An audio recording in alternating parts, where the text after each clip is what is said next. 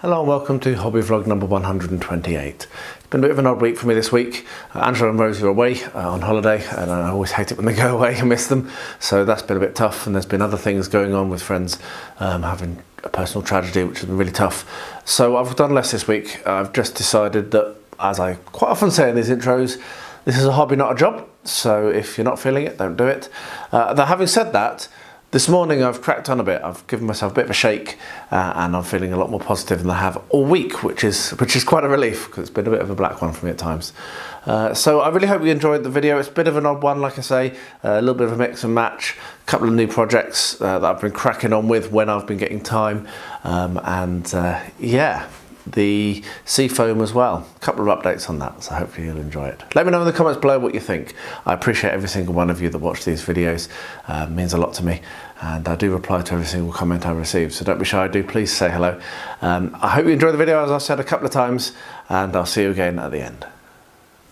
I realise I forgot to have a look in these at the end of last week, so we're going to start at the beginning of this week, and unfortunately the news is not all that great. This first one has pretty much nothing in it. This one had some growing, but they've all fallen over. Though some are picking up a little bit now, which was a bit disappointing. This one was the same. You can see there were some in there, but yeah, they've largely fallen over.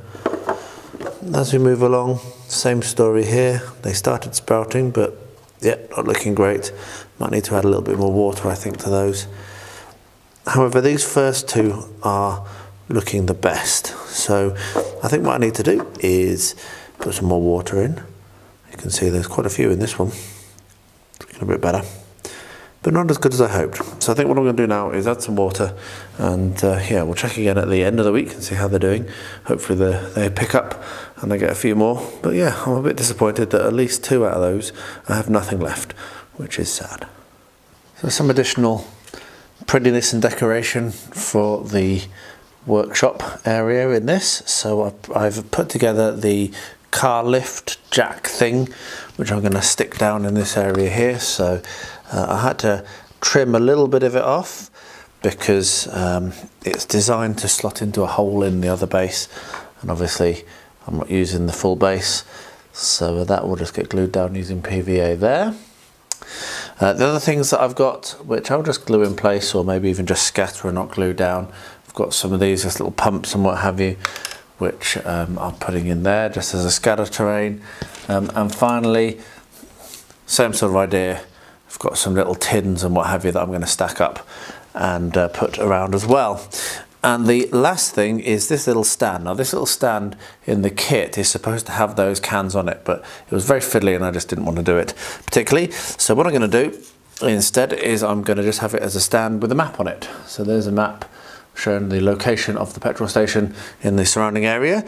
So that's just a transfer. So I'm going to stick that on, the transfer on here, and have that just stood on the sidewalk loose. And then I think probably, apart from some oil stains, which I'm going to put in here, when that's all dried, I'll just use some black wash.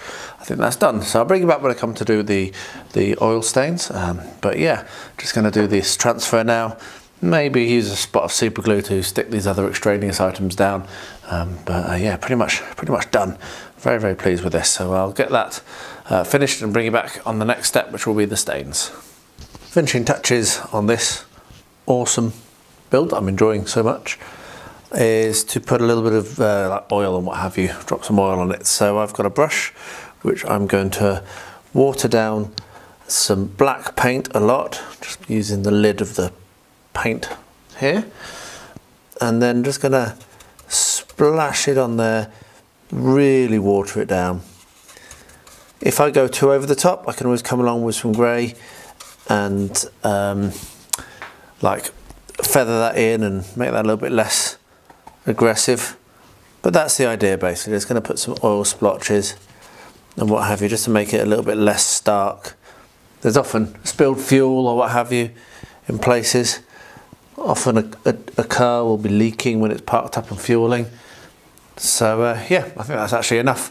I'm going to wait for that to dry, and I might actually, as I say, I might dull that down a bit, blend it in a bit more. But yeah, pretty happy with that. Just as a very light kind of like final touch.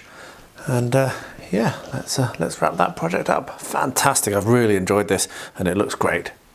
Yes, I'm finally using the Proxxon Table Saw, but you're going to have to watch the Battle Games Middle Earth video on the first Tuesday in May to see it working, because I'm about to use it. I've tested it, I'm about to use it on camera now, and you'll have to watch that to see it, so tough.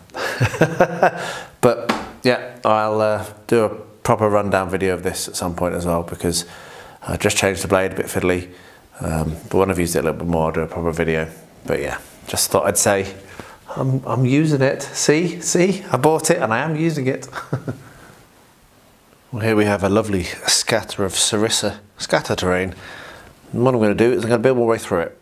And I'm probably going to go from the top, which means the Old West wind water pump. So I'll get this made up and then base it. I'll do this as I have been doing my recent MDF kits. If there's anything particularly horrendous or difficult in the construction of it, then I'll highlight it. But otherwise, get it assembled off camera. Once it's built, then I'll have a look at how I'm going to finish it, paint it and base it. I'm quite excited about this. Just to quickly show you what else I've got in the stack. I've got a water tower and I've got a whole bunch of carriages and coaches. So a stagecoach, a Surrey carriage, trail wagon, 2 chuck wagons and just a standard wagon. So these are going to be really good scatter terrain or backdrops for photographs or what have you. First of all though, I will get the wind water pump and get that assembled, and then I'll build my way down through the stack. Well, that was ridiculously easy. Did that in about 10 minutes or so, total elapsed time. Really simple instructions, and yeah, as you can see, it even turns, which is cool. So what I'm going to do now is paint that up and base it, which I'll bring you along for, but I'm also going to make start on the next one, which is going to be the water tower. So I'll put that together. It looks very similar. I'm expecting it to be just as quick. It basically looks like the same structure, just not tapering, and then with like a barrel on top. So yeah, we'll find out. I'll let you know how easy it is. But this one, yeah, you're not going to have any trouble putting that together. Very simple. Well, that was also really easy, and even the water butt at the top was easy. It's well designed. Just to say, if you are doing this, do score down the lines very gently with the knife on the outside, otherwise the bend will be a bit difficult. But other than that, that went together very quickly. So the next thing that I have, just doing an order of what's in the pile, is going to be the stagecoach. So yeah, let's give that one a go.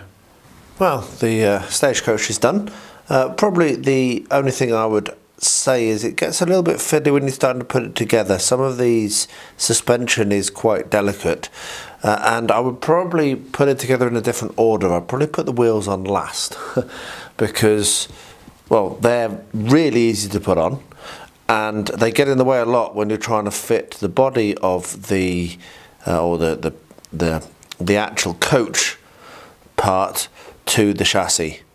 They get quite a lot in the way. So that's the only thing I'd say, but apart from that, another easy thing to put together. Next one I'm going to do is the Surrey carriage. These are going together really nicely and going to be really nice on the tabletop. I'm quite pleased that I've decided to do this and get these cracked out. What I might also do, just grab this in from behind, is make my foreground one as well, just as a little bit of a comparison, but I'm not going to do that yet. I'll get through all of the Sarissa ones and I might do that one last. So yeah, so Surrey carriage coming up next. I'm flying through these. It has literally been 10 minutes since I filmed and I finished it already, well, assemble it. I am aware that some people are going to be saying, why aren't I painting on the sprue? It's just not something I do. I'm sure that I'll be frustrated at myself for not doing it when I try to come to paint it, particularly with this one where potentially I might want to have have some like leather on the seats. I'm not sure whether I might do a little different colour on those, but I'm just not a big fan of painting on the sprue, and I always don't think about it. The other thing to say is the only order of difference I did on this is I put the traces on last. Having said about putting the wheels on last and changing the order, funnily enough the instruction for this one did have you put the wheels on next to last, put the wheels on last, but actually I don't think that's right for this one.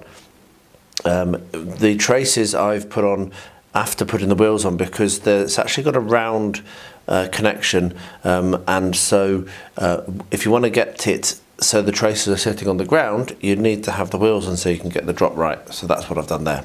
Anyway, bit of a natter there. The next one I'm going to do is these three. So this is 2 chuck wagons and a trail wagon, and that's actually near enough the last one. So I might actually just do these 4 next, and then I won't do another kind of section like this because it's just the same. So I'll put these together. Anything of interest I'll highlight, like I say.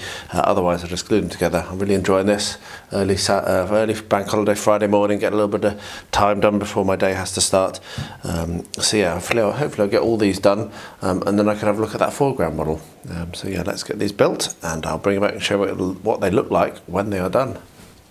So I've had a couple of deliveries yesterday, and I thought I'd show them because most of them are about the hobby.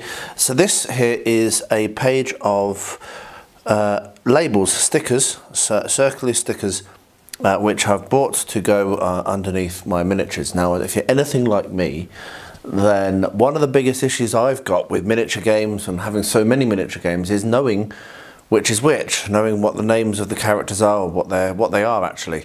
Because, I mean, with Middle-earth now, when I first started I didn't know anything. Now, with years under my belt, I kind of know what I'm looking at. But it is a big challenge, and even now with Middle-earth sometimes you're like, is that Merry or is that Pippin? Which one is it? Which is just how it is. So what I've done is I've ordered these. They are laserjet inkjet printers, printable, and there is an online editor on their website. There is also one where you can download a template, but they don't have one for this size, unfortunately. There's an online editor which you can go in and you can fill in. It allows you to do like curved writing and what have you.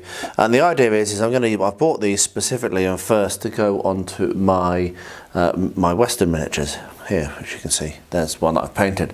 So I will report back how good that is. I've edited, I've worked on the editor a bit, and I've not filled out very many, so I'm trying to work out, I don't want to waste the sheet, because once you've printed a sheet and peeled some of them off, you can't put that sheet through again, and there's 70 I think per sheet.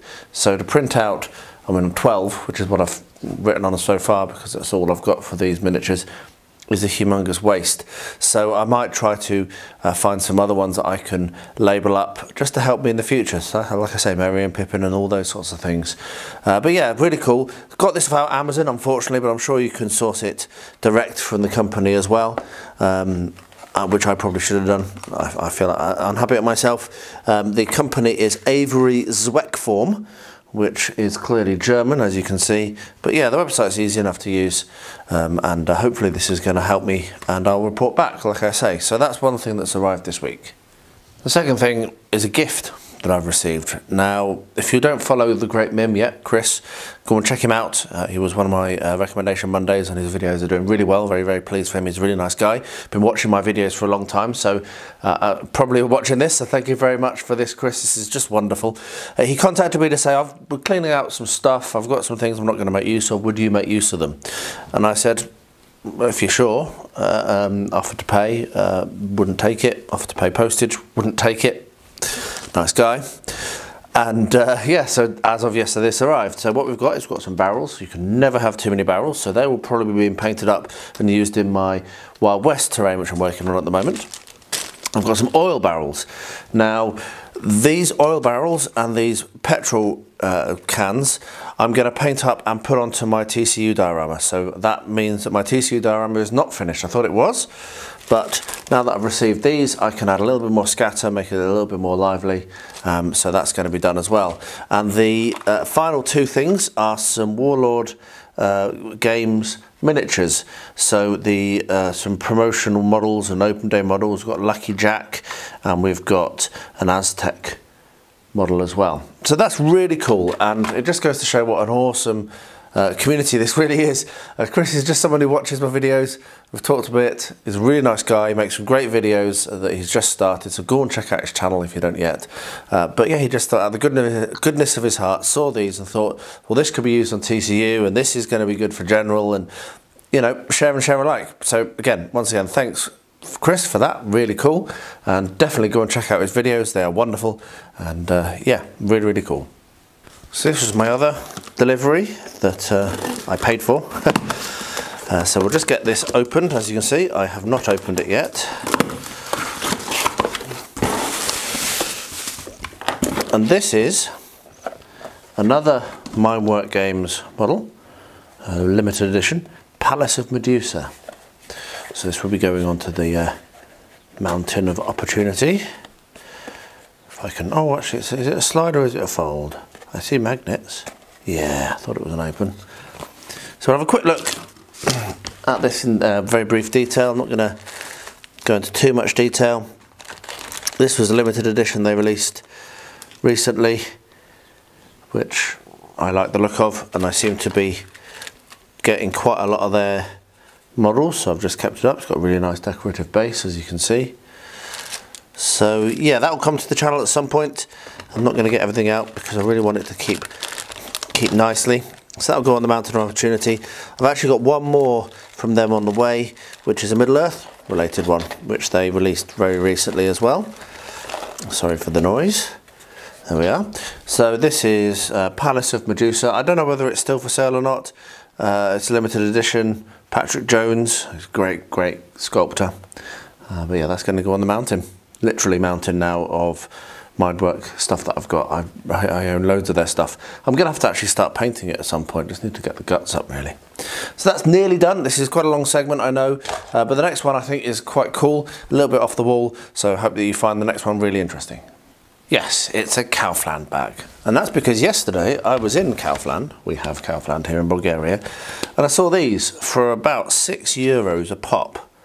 You get like a kind of funky stand, which I might be able to find a use for. But mainly you get 6 wooden bases. So me being me, bought 1, 2, 3, 4 of these, and they're going to go into my pile of basing materials. One of the things I always struggle with, and I'm doing more dioramas, is finding good sized bases. These seem to be a really nice size. They're not too big, they're not too small. You can put a really good diorama on them, and as they're all the standard size, they'll look really nice on the on display. So yeah, I like this. I like finding things that aren't necessarily for the purpose, and they're making use of them, and that's just really cool. So hopefully that's keep your eye open, a bit of inspiration if you're ever in the shops, you see something. If you see something you think it might work, grab it, because it probably will. So you'll probably see these on the channel as well at some point soon enough. They just look really good bases. They can be sanded down. They're quite thick. They're probably too thick to actually use for scenery, but maybe they're not. I'll have a look and work when I'm working on them. I might use them for scenery, but mostly I've bought them as a display base. So there we are. They are breakfast board sets with high cut resistance apparently. Yeah. Alright, so it's the end of the week, or the beginning of the next week. So let's have a quick look and see how it is. You can see that this one has quite a good scattering now. I need to put a bit more water on. I've not looked at these yet today. And that one's not looking too bad. Got a few fallen over, but quite a few have stood up. This one has come back nicely. You can see that I actually had the lid on right on that one. They were a little bit off. You can see these ones have the condensation on. These ones don't. That's because these ones weren't seated right, so we need to pay a little bit more attention there. This one has 2, but I think that last time I looked at it, it had none. So that's, or maybe 3. There might be another one there. Yes, there is. Look. Very bad, I can't really focus. It's not the greatest footage, apologies. This one, a couple have stood up, which is really good because that was completely and utterly devoid of any life last time I looked. But if this is the set, yeah, this one is totally gone. There's nothing in that one. But I also think that was the one that I put the fewest seeds in. So yeah, there's been some progress, pretty pleased. So what I'm going to do is add a little bit more water to those and just keep watching. It might be the end of this coming week that I look to plant them up. But yeah, I'm glad I'm giving it a go, and I'm really pleased actually to be recording the progress because my memory is so bad that yeah, I would clearly forget if I wasn't doing this. So yeah, good going. Right, so the Khandish King, progress being made. I think I'm pretty much happy with the colours I've got. I need to basically start basing. So yeah, really happy. I've gone for a very shiny armour, which is not normally my style. My mate Tim pointed this out and questioned why. I just wanted him to stand out on the battlefield, and that's cool. Pretty pleased with like the black lacquer look I've gone for, really like that. And yeah, just generally happy with how it's looking. So next up we'll be getting these onto bases. My next 12 Warbats here, these are the final 12, I'm not going to buy any more. These are coming on nicely. I've mainly used the contrast paints, and I've tried to do some fun stuff with some underpainting, which has worked really well on this one here, you can see. I'm not actually very motivated at the moment for painting, so I'm doing a little less than I normally do, but I'm getting there with these. The fun part for me is going to be doing the detailing on the bases. I'm pretty much nearly done on the actual bodies of the bats. I just need to do a little bit of red on the tongue and maybe a little bit of highlighting or what have you and some shading on some of the wings. But yeah, it's largely they've come along really nicely. This is what contrast paints are made for. It's been very quick and easy to do. So yeah, pretty pleased with these, and I'll probably get these to a based stage and then film again. It's just contrast paints pretty much, with a little bit of ivory from Vallejo picking out the claws, if that will focus, the claws and the teeth and what have you. So yeah, pretty happy with that. Well, there we are. It's, as I say, been a bit of an odd week. On top of the stuff that I've filmed, I've spent quite a lot of time in the workshop trying to get that tidied and cleaned, because the next thing I need to do is start putting together my Prusa so that I can have a go at some FDM printing. I've got a load of really cool things I want to print, so I'm quite impatient to get that done. But before I do that, I need to have the whole thing tidy and clear and squared away. So I have spent a little bit of time this week doing that, which has taken away some of my hobby time. It's also been quite nice to do that because it's mind-numbing, basically sorting out random boxes of broken screws that the builders have saved and binning them, and then sorting out all the other bits and pieces into different boxes so that I can find them again in the future. So it's a simple sorting exercise. Mind-numbing is good when you're not feeling very motivated, because, well, you just kind of do it, you have to think. So yeah, that's been something I've done, and obviously you've seen everything else. So thank you so much for watching. If you've got this far, I really appreciate it. It does mean a lot to me that people watch my videos, and yeah, puts a smile on my face, as you can see. Even when I'm not really feeling like it, it puts a smile on my face, and that's really valuable to me. So thank you. And yeah, thinking about Ukraine, obviously, as I always end these videos at the moment. Yeah, horrendous. So many people leaving and so much destruction. Anyway, that is what it is, and I'll wrap this up. But please, everyone out there, stay healthy, stay safe, and stay well.